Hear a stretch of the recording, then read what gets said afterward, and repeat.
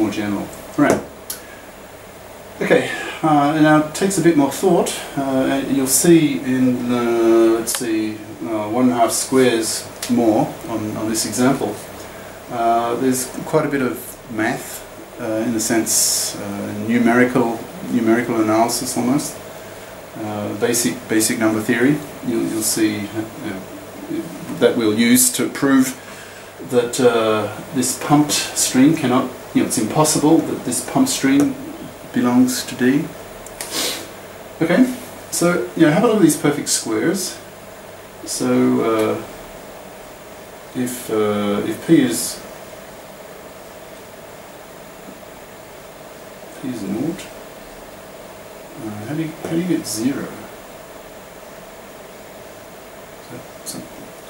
Yeah, I get puzzled sometimes by Sipser. Now 1, 2 squared, 3 squared, fair enough. 0 squared, can that be?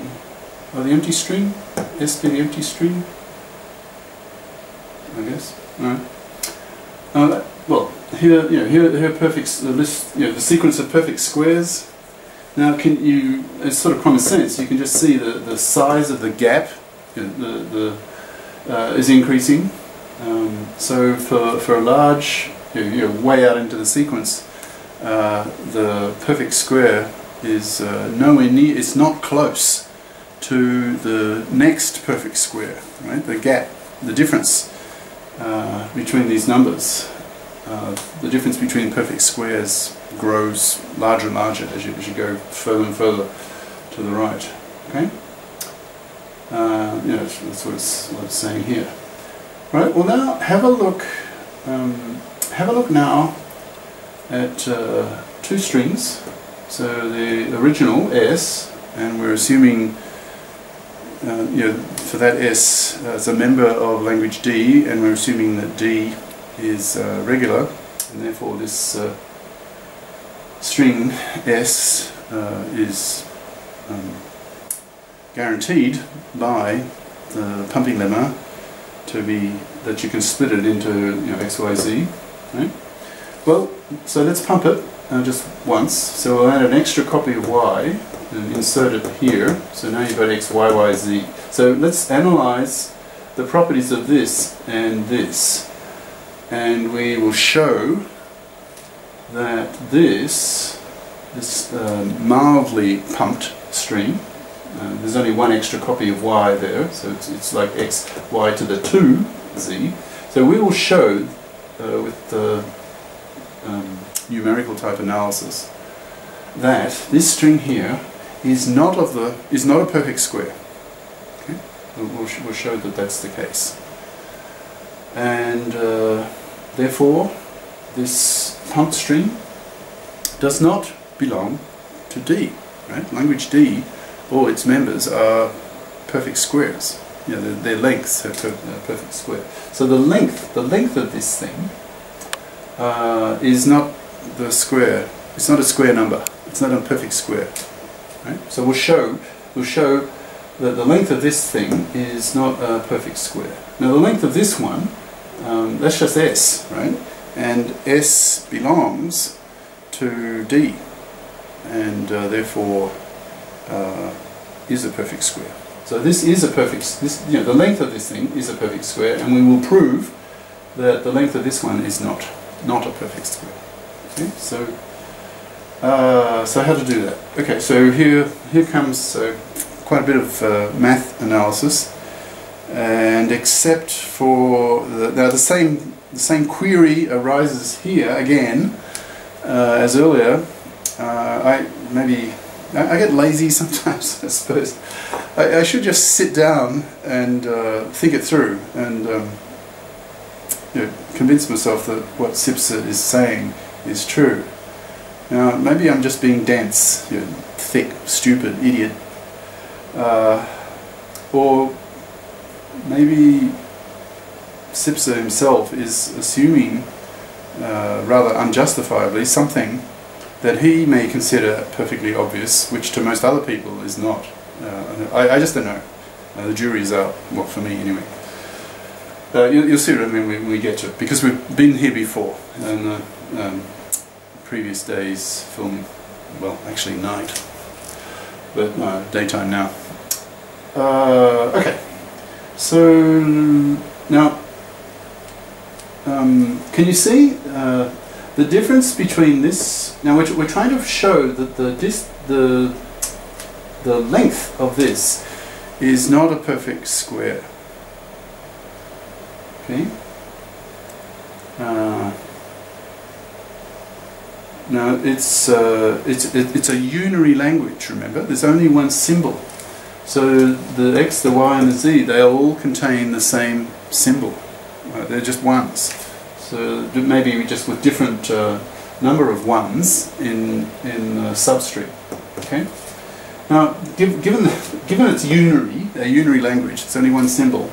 Is it obvious to you that the difference in length of this one minus the length in this one will be just the length of y? Is that sort of obvious to you? Right? So the difference in length between that and that is just the difference is the length of y. Okay, I assume that's fairly obvious to you, right? Okay. Now again, we use our famous condition 3 of the pumping lemma, which just says this: that the size of xy is got to be less or equal to p. P is your pumping length. Okay, we've used this quite a few times now. Now, from this, given that we have a unary language, if this is true, then this is true. Just the size of y must be less or equal to p. Now, Sipser just throws this at you. Now, it's fairly obvious, but I've put, this is me, in parentheses here. This is me. I've just added it. Right, now that's the therefore sign, this is the because sign. Now why is that true? Well, because, and then I explain. Now you're talking unary language, so the size of xy will be greater or equal to just y, okay? Because x may have it's possible, or most probable, that x is not the empty string. Yeah, it probably has something in it, in which case the length of this one will be greater than that one, but it could be the empty strings. So the size of xy will be greater or equal to the size of y, right? So that means the size of y is less or equal to that, okay? But from the third lemma, the size of xy is less or equal to p. Therefore, the size of y is less or equal to p, right? Which is here. So this, that's me, I've added, is to, showing this. Alright. Okay. Now, alright, so you've got that. Just shelve that for a while, and we'll come back to it. So we know that the size of y is less or equal to p. Now we know that the size of the string, now x, y, z, that's S, that's our string, it belongs to D. Right? Therefore, it's a perfect square. Now, so the size of this is just the number of ones you have. Well, you have p squared of them.